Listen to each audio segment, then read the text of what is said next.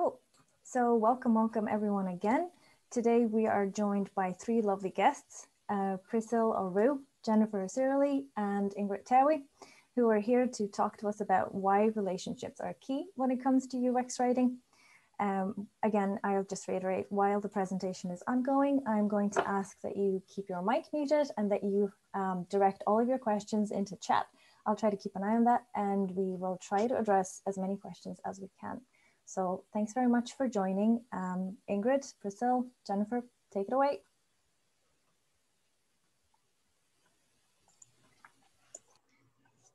Hello, everyone. Welcome to Relationships Matter, UX Writing, the bridge between users and engineers. We're pleased to see so many of you here today. I'm not 54 is what I'm seeing. Wow. And we're going to talk about how we use relationships as part of UX writing at Red Hat. Speaking of relationships, let me tell you a little bit about the three of us before we really begin. Well, when Jennifer Ciroli isn't advocating for easy to use content and software, she's advocating for frequent adventures, from scuba diving with sea turtles and sharks in Belize to learning the art of pierogi making in Krakow. Ingrid Towey, that's me, loves medieval and Renaissance recreation as much as I love user experience, and I do love UX. As part of that passion, I perform in Commedia dell'arte, which, if you're not familiar with it, it's a kind of improvisational acting that was originally done during the Italian Renaissance. Apart from writing in UX, Priscill enjoys outdoor activities. This photo is from a hiking and climbing trip on the Caminito del Rey in Malaga, Spain. On this route, there's apparently, I haven't been there, there's apparently a bridge 100 meters from the ground, and you have to stick yourself on that bridge to cross, kind of like you're Indiana Jones. Well, when I looked up the Caminito del Rey online, the video that I saw said that it is also known as the Walkway of Death. So I'm really glad that Priscill is here to join us today. She made it. Today, we're going to talk about a lot of different ways that relationships in UX writing matter. Jennifer is going to begin by explaining why these relationships are so important. Priscill is going to talk about how we can help developers to understand our users. And then Jennifer will discuss developing relationships within teams. Finally, I'll finish up by describing a UX writing case history where relationships really made a difference. And when we're done, you'll understand why software engineering is a team sport, and you're a valuable asset. You'll also learn about UX writing for empty states and error messages. And when you're building relationships, you may have to start small and simple in your UX writing, but if you let the relationship build naturally, you can have a big impact. Before we dive in, let's take a second to define UX writing. Now, what is it? Now, it's the writing that is part of how people interact with a product. It's that conversation between the product and the user. It can be the microcopy on the UI. It can be error messages, or even comments on a configuration file if you have a CLI interface. So it's really all kinds of different sorts of writing that involve that conversation between the user and the product. And now, Jennifer, take us away. Great. Thank you so much, Ingrid. So let's talk about why relationships are so important in our field. So as Ingrid alluded to, I think most importantly, software engineering, it's a team sport. When I stumbled across this quote, it really resonated with me. It says that, none of us can or should do everything. No one can or should. So before we can start building great products and great user experiences, we need to start building relationships with all of the players on our team. We build relationships partly to break down the silos that can happen between teams or stakeholders, these things that prevent us from taking a more holistic view of the product that we're creating and really focusing on that user-centered experience. Without silos in the way, we can all share the same understanding and access the same information so that we can reach the goals that we've set. We can also take advantage of all the diverse perspectives that everyone brings to the team and their skill sets. And that leads to way better collaboration. And it also helps us avoid our own blind spots. I mean, I know I missed a typo in this slide 3 times. And it wasn't until the 4th time when somebody else was presenting it that I saw it. So blind spots. There really is no shortage of relationships for us to build and maintain. So let's start with us, the UX writers, even though we are definitely not the center of the universe. We have to work really closely with the UX designers and developers in order to provide input into the user flows, the text strings, things like that for the UI. But those relationships alone, they're not enough. We really need to have strong relationships with and between all of our stakeholders. So engineering, product management, customer support, sales, all of these people. And that sounds like a lot. I'm sure, we all are trying to juggle this, developing and maintaining these relationships. But if we don't do this, we really put the customer experience at risk. And here's an example of that. This error message, it asks users to wait for a timer, a red circle, to disappear. So at first glance, it really seems like the kind of UI that creates a good user experience. It is informative, it has specific instructions, it's got a humorous, approachable tone, but it doesn't have a red circle. And the text is not quite grammatically correct either. So it kind of makes me wonder a little bit about the relationships between those UX writers, designers, developers, and whoever it was that was supposed to add that red circle.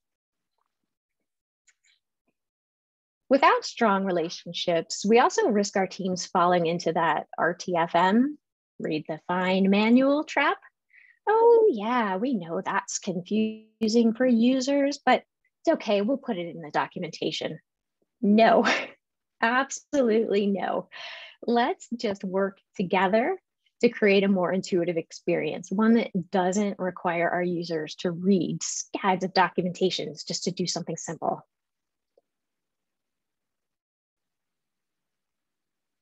And finally, without good relationships, we miss out on the opportunity to help our developers and our other stakeholders learn more about users in general and the specific products that we're building. And by the way, this is the slide that had the typo on it for the first 3 times that I used it. So so before I hand it over to Priscill, are there any questions or comments? Jennifer, I have a question. I'm Maryland. I'm a technical writer based in Dublin. I just have a question because I saw your slide earlier where you have different teams that you liaise with. I'm just curious if you also liaise with a technical writing team and the localization team. Oh, yes, for sure. So in our case, the technical writers are often the same as the UX writers. And the localization effort kind of all happens in different ways depending on how teams are set up. But yes, those are definitely a part of the mix. Sorry. I see. So at your organization, UX writer is equal to technical writer? It can be. We do have a few UX, like we have a UX content strategist, but there are a lot of our technical writers kind of do double duty, especially if they're interested in it or good at it. So they serve as UX writers as well as just, regular, not regular, but awesome technical writers. All right. Thank you so much, Jennifer. Sure.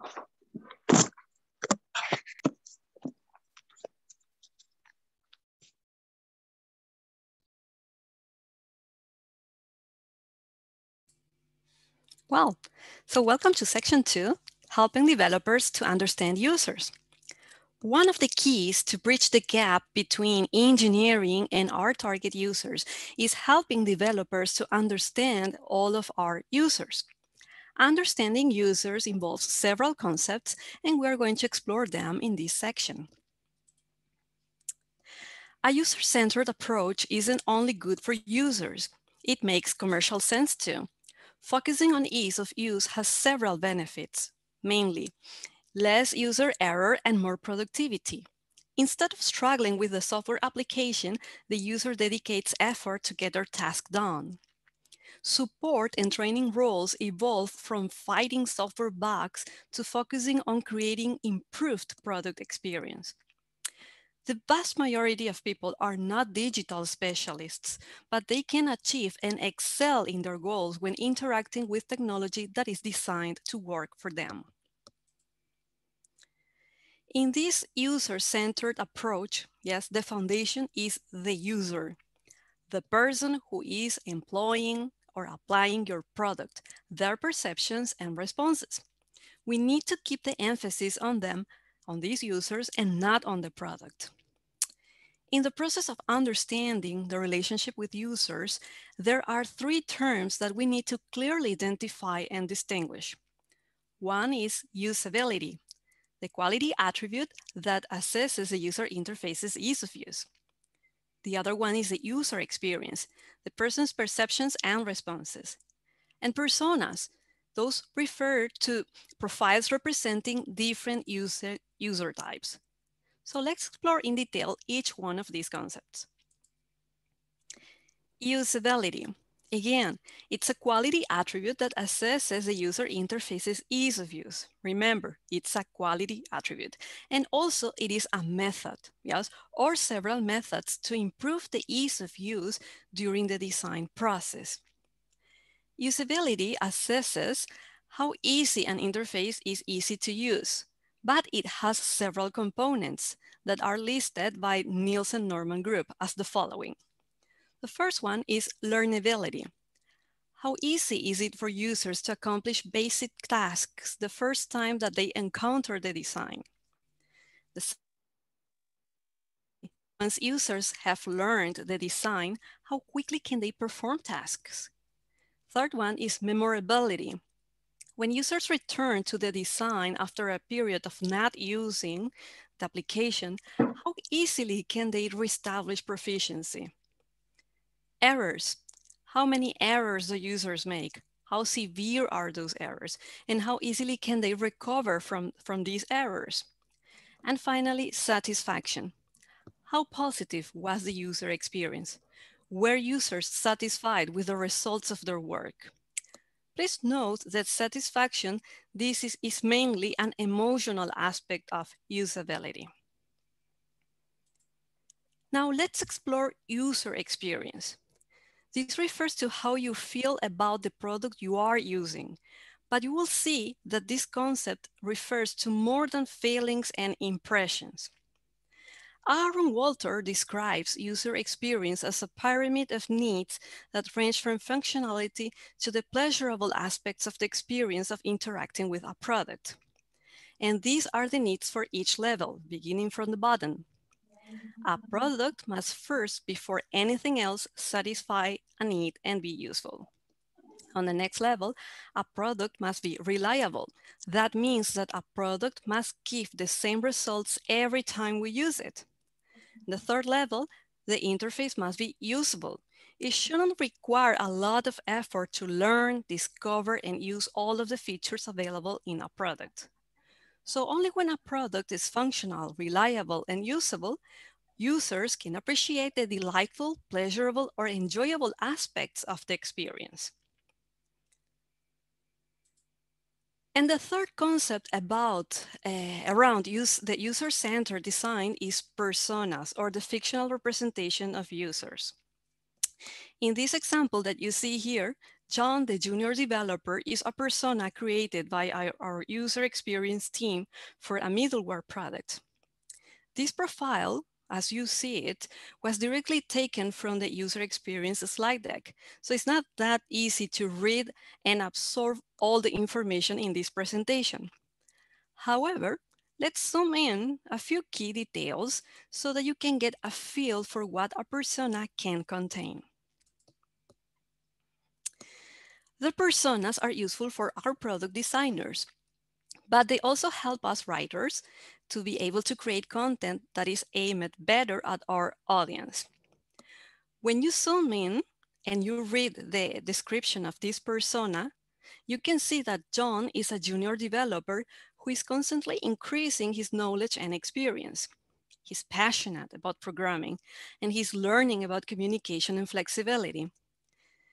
Something remarkable is that John also mentions a typical scenario where developers are required to work quickly to deliver a feature on time. So I would recommend finding the personas for your product or similar products and study them. This is one way to get your user better, so you can be more familiar with what they need in a software product, and you can be more aware of what could be a tentative usability bug for them. Now, use cases based on UX writing. Besides understanding the key concepts described earlier, user experience, usability, and persona, a good approach to help developers understand users is through use cases. Use cases facilitate the relationship via UX writing with users because they provide real scenarios where users interact with the product.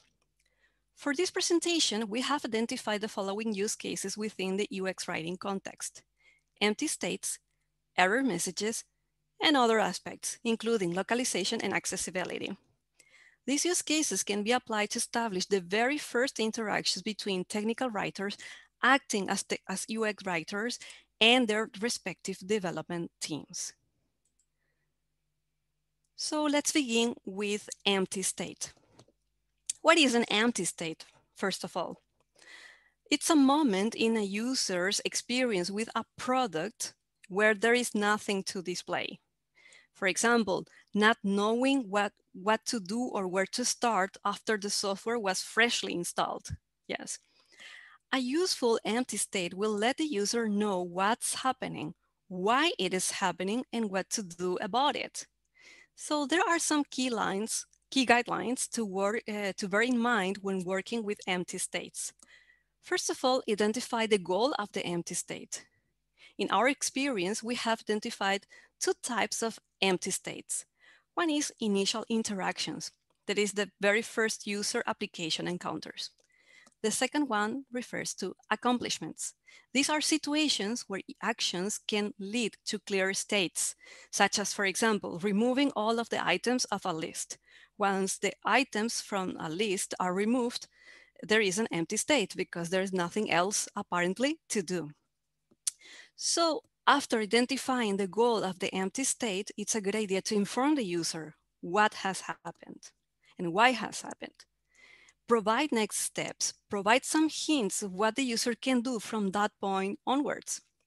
And if it's applicable, depending on your company's strategy, your target audience, you can be playful, yes? So let's see an example of an empty state message. This is an example taken from Red Hat products, specifically from a cluster manager, where the primary focus of information is the empty state message. This one, no clusters available. And the secondary focus is the new cluster button. In this case, the new cluster button persuades the user to perform an action. Now, the second use case that we would like to mention is about error messages. Error messages refer or are triggered when an unexpected behavior of the application takes place. This can be due to the user's wrong input, incorrect navigation flow, or even network issues. Such kind of situations can be frustrating for the user if not handled properly within the product. So when you are working with error messages, there are again some key guidelines to bear in mind. For example, inform the user what has happened, the reason of the message to be triggered. Provide next steps. Once you inform the user what has happened, tell them what to do next. Be precise. It's not necessary to use many words to describe the next steps. And particularly if you are working with non-GUI elements such as CLIs and APIs, yes, try to use human readable language. That means avoid jargon, system terms, or any kind of terminology that might not be easily understandable by your user. So let's see an example of an error message and its placement. This case, this error message was triggered due to a network error. The message, as you can see, was placed near the send button because the error was triggered upon attempting to send this message. And the user's eyes are expected to remain focused on the button for a few seconds after hitting the button. So this facilitates the visualization of the error message once the error is triggered.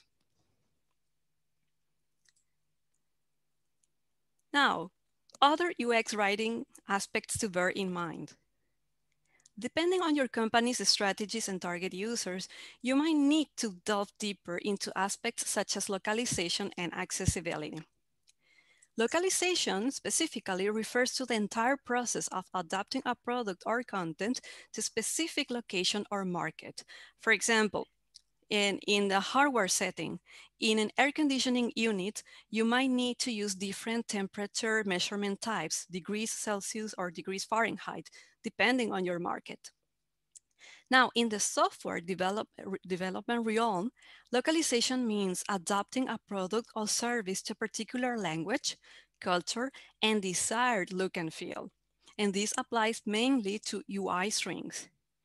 In this case, to facilitate the communication between developers and users, UI strings can contain a description and the context where they are used. And this additional description is used by translators, and the description provides details beyond the original string content. Now, about accessibility. Unlike usability, accessibility focuses on people with disabilities or limitations, whether these are temporary or permanent. For UI strings, you might need to use area labels because you want to provide content for devices such as screen readers. However, depending on the programming languages used in the front end, you can probably reuse the same UI strings as area labels because developers should prefer using the correct semantic HTML element over using area, because these HTML elements or tags are in general universally shared across different, can be universally interpreted by different screen readers. So our key guidelines when working with localization and accessibility is first, know your users, learn about their intentions and their limitations, as well as learn about the technology stack used for your product. So before we move on to the next section, do you have any questions or comments you'd like to share? So Priscill, there's been some chatter in chat regarding ways of how to approach engineering or how to approach the folks that are responsible for the UI. How do you persuade them to seek for your help maybe or seek for advice? Okay, that is exactly what Jennifer is going to cover in the next section. But let me tell you two keywords, collaboration and cooperation. And Jennifer will describe some examples on how to approach engineers and other stakeholders when working in software development. So almost Great. there. Thanks, looking forward. Yes. Any other question? Let me just see. Yeah, it's mostly about how to persuade developers. So yeah, we're gonna wait and see. Perfect. So I'm handing this to Jennifer. Yes, and she will tell you more details. Sorry. Just, breaking news just in. There's a question about localization because I know you spoke to this, Priscill. Yes, go ahead. So is it really only about strings? Because color meanings may also differ between different cultures, or am I wrong? Asks Michael. Yes, from the perspective of UI strings, UX writing, yes, we focus mainly on content, but it's true, yes, that localizers have to work with a number of elements such as colors, icons, and their possible interpretations. Sometimes we might have access to work directly closely, yes, with localizers and see what they are doing when, let's say, adapting a product to a specific target location or culture. But us as UX writers, we focus mainly on UI strings. Yeah, our localization teams in various departments do look at those kinds of things, but those are usually separate teams from the documentation or marketing Exactly. teams. Mm-hmm. Brilliant, thank you. Okay, well, so now jumping to the next section. Okay, so let's hope I can live up to Priscill's hype. I'll try to provide some specifics as I go along, but there are lots of strategies. But this idea of how we develop relationships with our teams, it's a really timely one for me. I have just started working on a pretty daunting project. So lots of new technology, new people, new types of content, and lots of relationships to build. So I wanted to just talk a little bit about some of the strategies that I've found worked well to kind of integrate and wiggle my way in as part of that team to help the user experience. And then perhaps pick up some new ones from you. I've already seen a few in chat. So I think, when we start and we're, it's a new team, one of the easiest ways to start building these relationships that are going to lead to collaboration is to show that we care about the same things, right? That's just a very basic, simple thing. So in the beginning, it might really just be as basic as caring about a shared work goal. We all want to deliver a great product with a great user experience. Expectations are another good place to start. So, what does the team expect from me? What do I expect from the team? Are those reasonable expectations? It's a good idea to start clarifying and even kind of negotiating those expectations early on in your relationship so that there aren't any ugly surprises later on. So some teams, they already have set expectations for how we can and should contribute UI content. For example, they may expect a cooperative or a collaborative approach, which we'll look at in the next few slides. But other teams, they have no idea what a UX writer is, let alone what we can do. So it's up to us to explain the value that we add, to show it even, and to help shape the expectations and the processes for working together.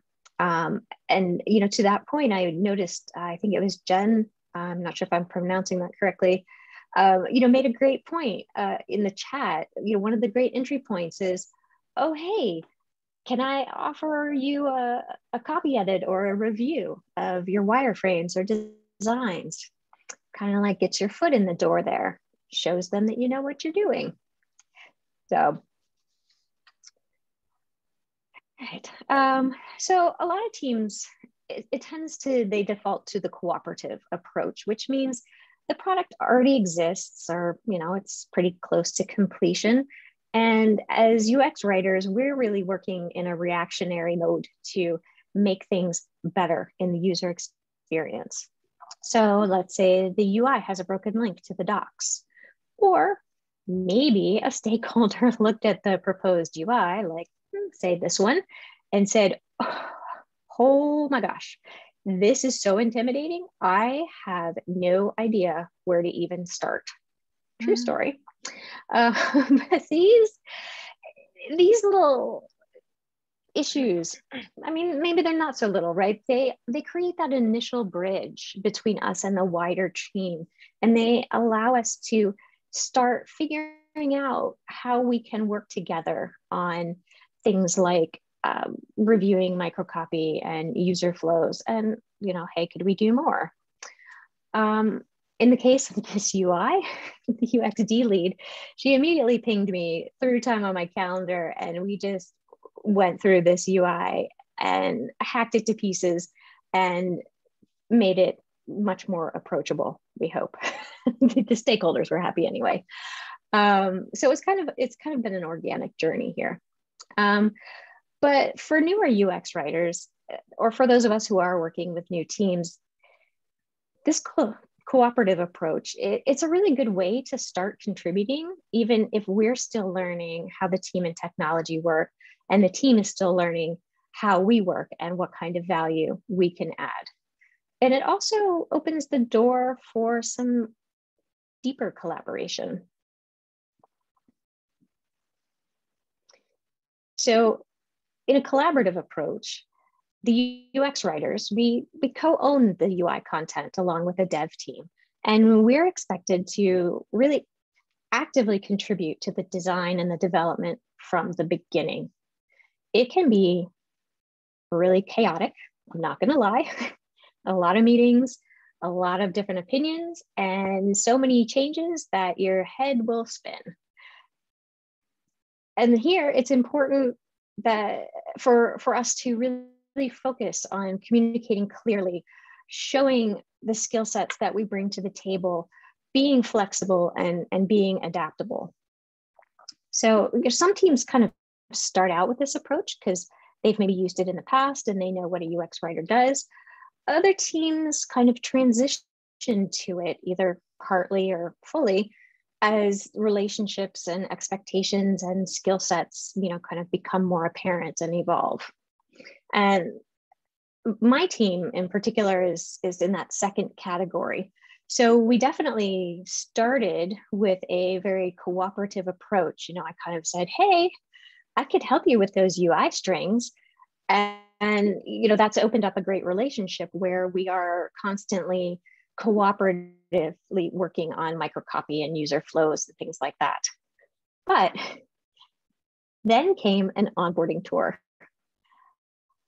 And we had no choice but to jump headfirst into a collaborative approach, which, wasn't a problem because by this point we all were pretty comfortable with each other's skills and, we had worked together enough to, know that we knew what we were doing, even though we didn't in this case, right? So none of us really were familiar with the tools needed to create this tour or the process for doing it. So collaborative it was. It took a Herculean effort, lots of iterations and true collaboration between UXD, UX writers, engineering, product management, technical writers, all of that to design and implement that tour. But we did it and it got sent off today to be implemented. So yay.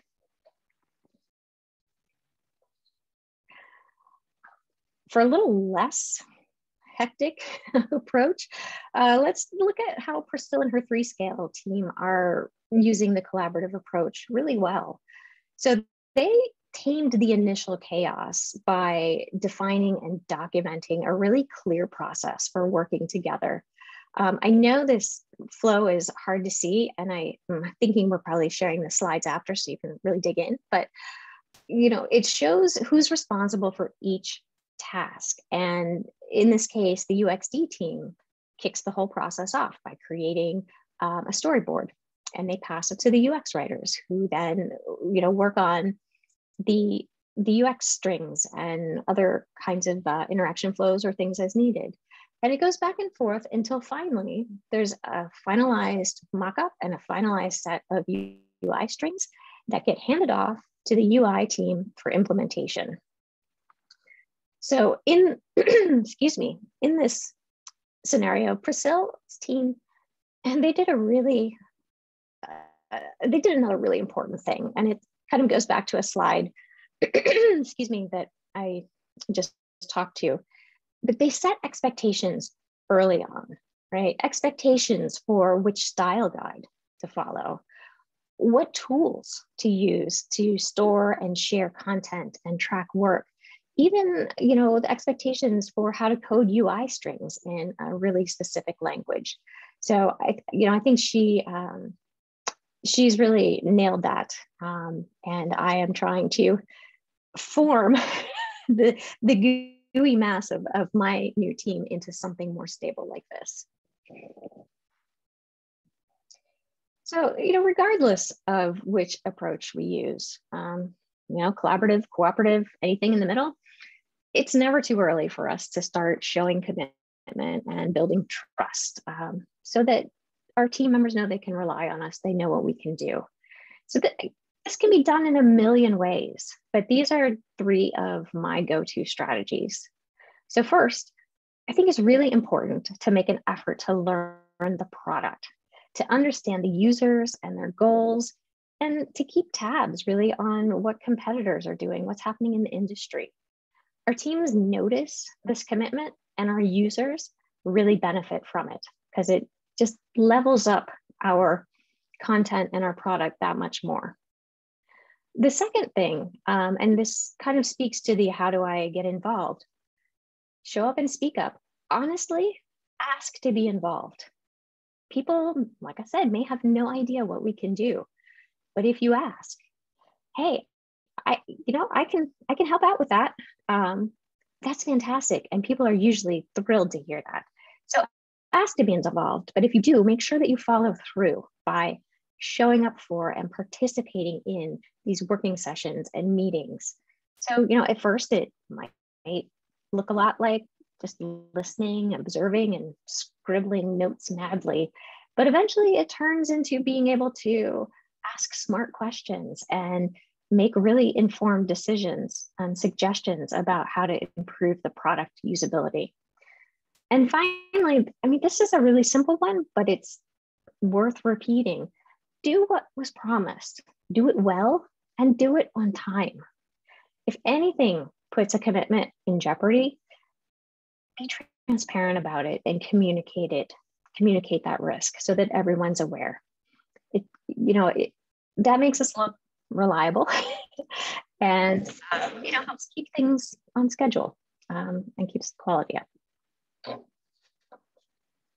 And this final strategy is one of my favorites, and I think one that plays to our instincts as writers, for those of us who are writers, or really anyone in this field. And it's be curious, like genuinely curious. So I know I'm a more confident and effective contributor the more I learn about my project and my team. I want to understand why we're prioritizing X, but not Y, or what user stories are feeding into our requirements. And honestly, I need to know which of the 92 chat rooms and 10 mailing lists, no lie, again, is the right one to use when I have a question that I need to have answered. And being able to connect on an individual level, that also helps reduce some stress. And I know that this can be a cultural thing and a personality thing as well. But for me, and I'm redacting the names, all names made up so as to not incriminate some people. But for example, I'm really relieved to know that my coworker Simone can fix my GitHub issues without judging me for some mistake that I've made. I really enjoy geeking out with Aoife over journey mapping. And I count on David to break any tension with the absolute perfect Dairy Girls meme. It just makes working together that much easier.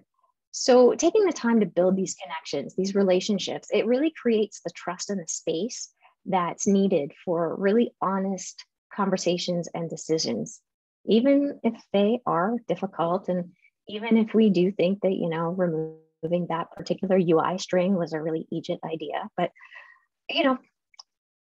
we're there, we're part of the party, we're contributing. So to wrap up, I know none of these strategies I've shared are particularly surprising, and I'm sure that you have lots of other great ones, but, I do hope that these are useful, even if it's just to serve as a reminder not to overlook relationships in the rush of a release, because trust me, that's not pretty. So yeah, before I turn it over to Ingrid again, are there any questions or comments? Shira had a question in chat. Yeah, Shira, you showed a slide that you tore apart with one of the other stakeholders, and somebody wanted to see the rewrite. Oh, you know what? I apologize. I intended to put that in there, and then at 1:30 this morning, I forgot. So I can definitely follow up with that with you. I think it's much cleaner. There are a lot fewer words, a lot smaller words, and some clear actions to take. So there's another question in chat. How do you demonstrate the value of improved UX writing when you're not involved from the beginning in the development process? Numbers to show improvements might be an idea. Anything else? I definitely think that metrics are a useful way. We have a UX team who does research. So we often will present to them different versions of an interface or a CLI or whatever, and kind of figure out what works better, what doesn't. We also kind of judge it on the defects that we get. So if there are a lot of people complaining that they can't figure something out, they don't know what this means, they've made an error and they don't know how to recover, we can use all of those and then say, okay, look, if we make this change, this helps. So I guess it just kind of really varies by, you know, how your organization works and what sort of support you have for showing those kind of befores and afters.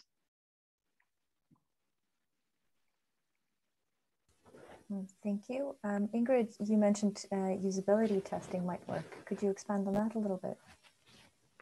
Depending on your organization and your role in it, because right now we're in this huge organization, which I'd never worked in before Red Hat, where we have a UXD team. They do usability testing.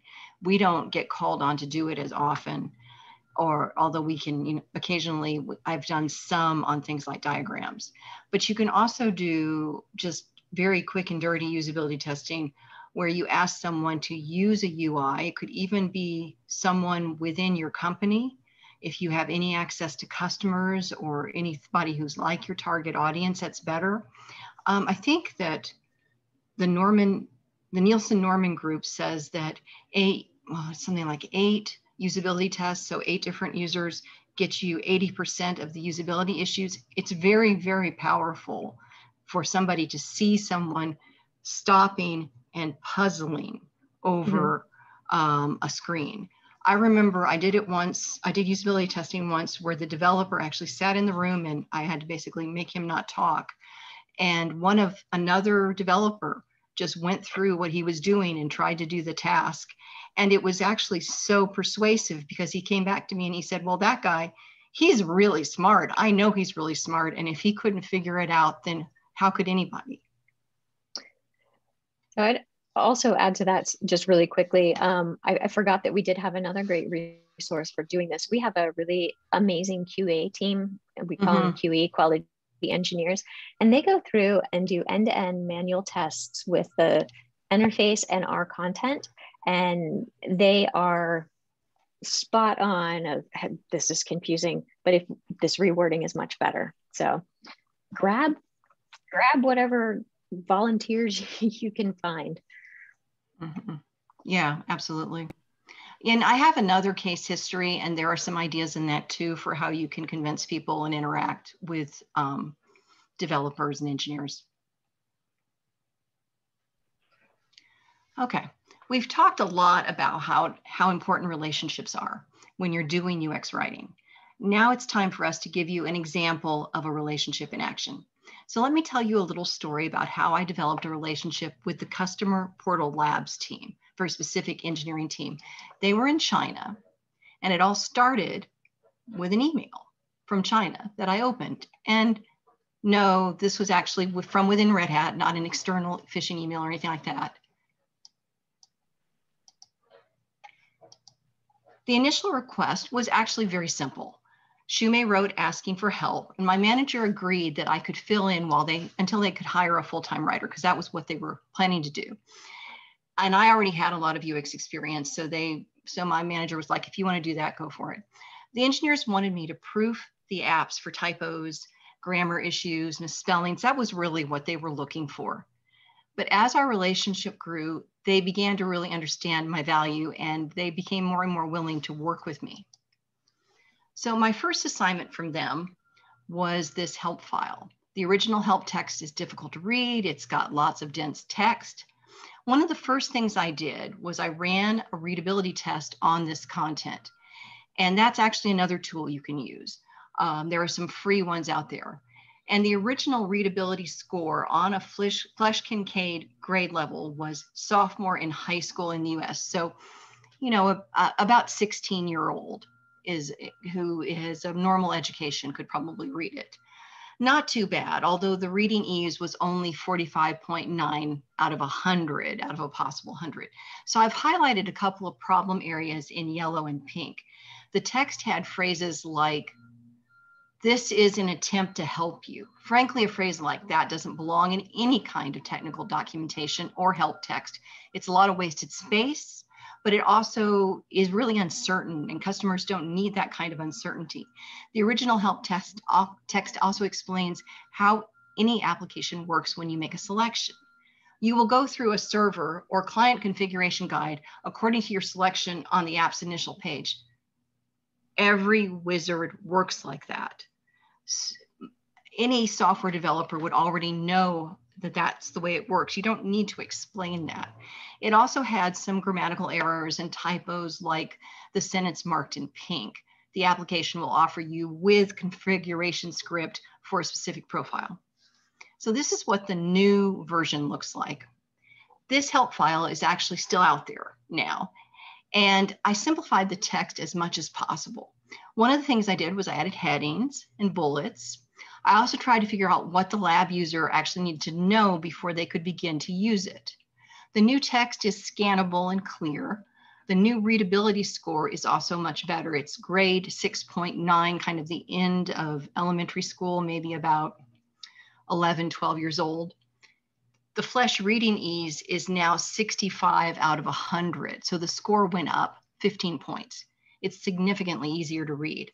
After rewriting the help file, I took a look at the app, and as far as the app went, this was very early in our relationship. I ended up mostly fixing typos, some grammatical errors, but I did it quickly. I delivered, and the engineers really began to trust me.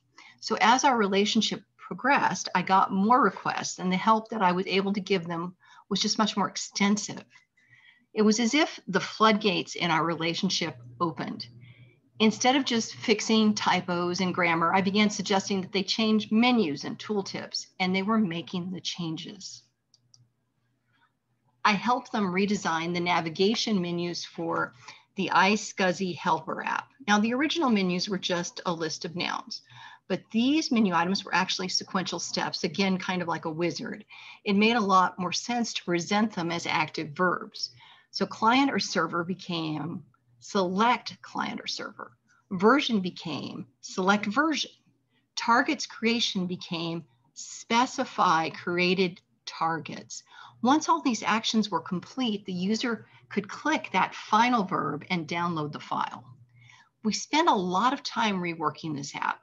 We also did extensive work on the field labels, as well as the tooltips and hover help for it.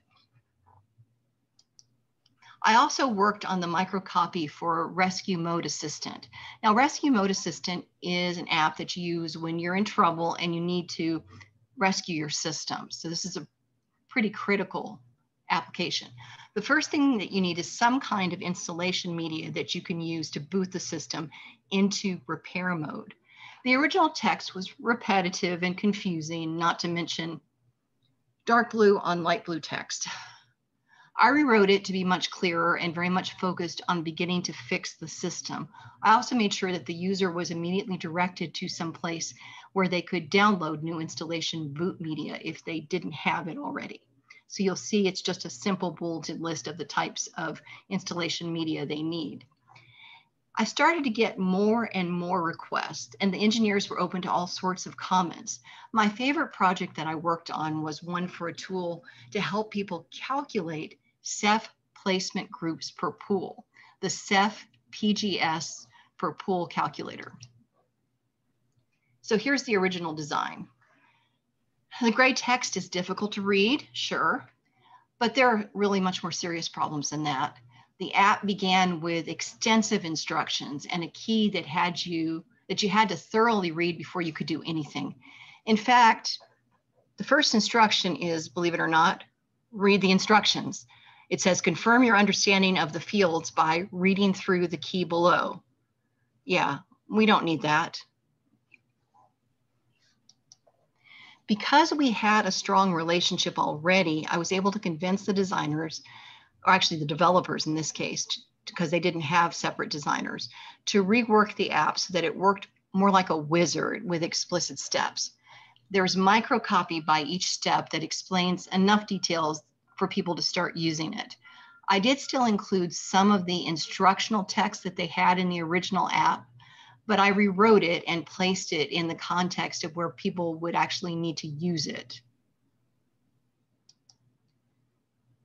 Because we had built a relationship over a series of projects, what had initially started as cooperation actually became collaboration. And I was able to move beyond simple UX writing into even UX redesign.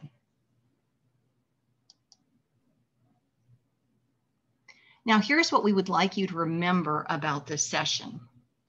Remember, software engineering is a team sport, and you are a valuable asset. Any time that you spend building relationships is not wasted. I only wish that I had spent more time on that in the past. Working with your teams on empty states and error messages can help those developers understand their users that much better. And you may have to start small and simple in your UX writing, but if you let the relationship build naturally, your engineers will begin to trust you and you can have a much bigger impact. Thank you. So we'll try to answer any more questions that we can. Sure, there's one from Anna. She says that she finds it that getting a seat at the design process can be quite difficult and often perceived as disruptive by other stakeholders. Things like velocity may slow down, or there's new processes added on and so on. So how can we let, I suppose, the stakeholders know that UX writers are actually improving? What quick metrics can be analyzed and can be used to prove improvement? Maybe Priscill or Jennifer has a better answer. I'll take a quick stab at it. I'd say that, again, if anything you can do, like looking at bug reports, some of them are going to be places where people are confused, and you might be able to start with that. Priscill, I see, is unmuted. Maybe she has something. Yes, we had, in our experience within 3Scale, we had two ways to demonstrate the real value of our UX writing contributions. The first one is, let's say, internal. That means creating workflows. We show the navigation flow of the current, application, and explain all the intricacies and possible, let's say, weaknesses of that navigation flow. And then we propose a new navigation flow, which is usually simpler, better, more efficient. Yes, and we begin the discussion with the development teams in terms of technical feasibility to implement those ideas. That is, let's say, internal. And external means close collaboration with our support teams to review all the bugs reported by our customers. In some cases, the bugs reported by customers can be about the product itself, and sometimes the bugs that they report might be via the documentation. Because when people read the documentation, they think, okay, this navigation flow doesn't work for me, it's not efficient for me, so I'm going to report this documentation back, but at the same time, I will say that this way of working doesn't apply or is not efficient for me.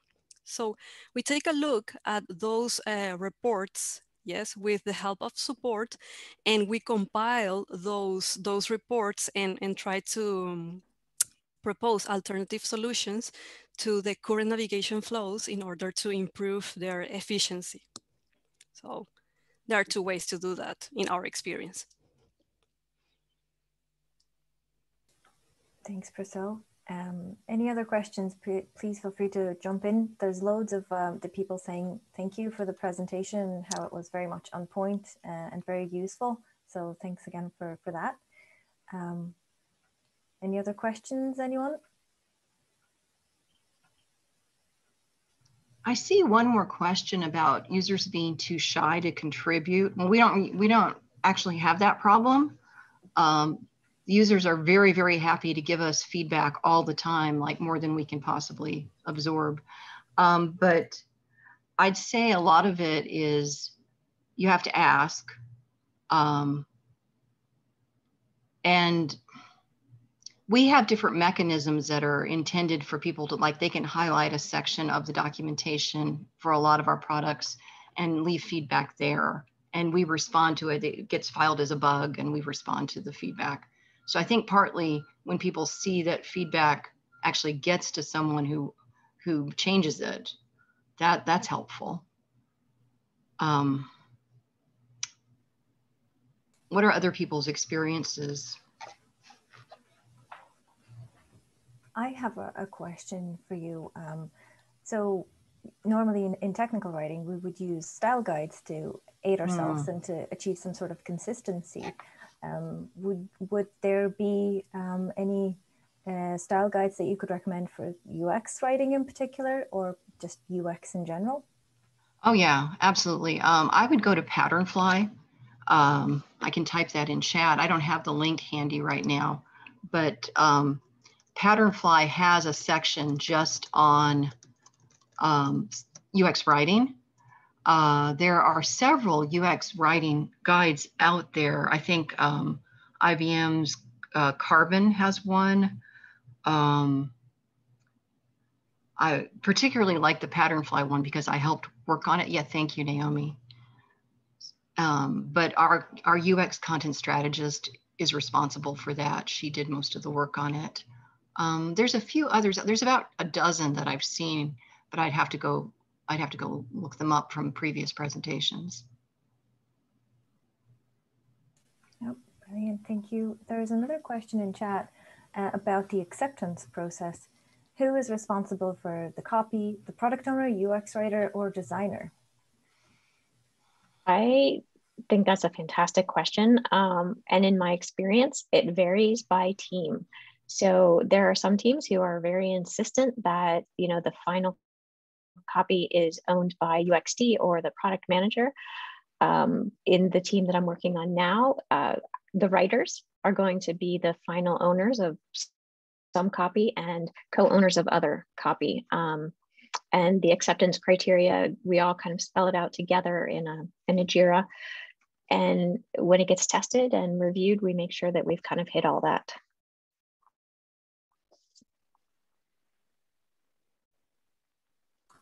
Thanks for that.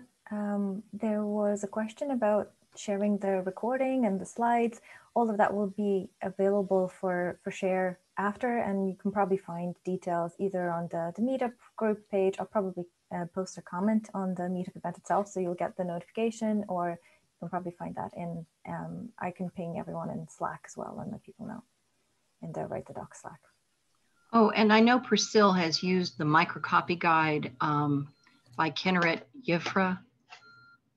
That's another one, but that's an actual book you'd have to buy. Yes, we used our combination of Patternfly and the IBM style guide to build our microcopy style guide. But apart from those two main sources, we also took a look at the technology stack used in the front end, because there are certain limitations, mainly in terms of spacing and the types of characters that can be used in the UI strings. So we had to learn the programming languages used by the developers. And regarding the question of who owns or who makes the final decisions, in our case, we need 3 sign-offs for a mockup with its corresponding string. One is the UX writers, the other is the the user experience team, and the other is the group of developers who will be implementing this, because they have to sign off in terms of technical feasibility to implement that design with the corresponding microcopy.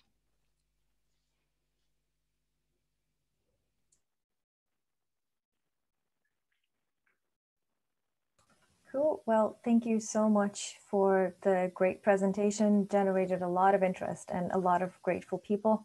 Again, thanks so much.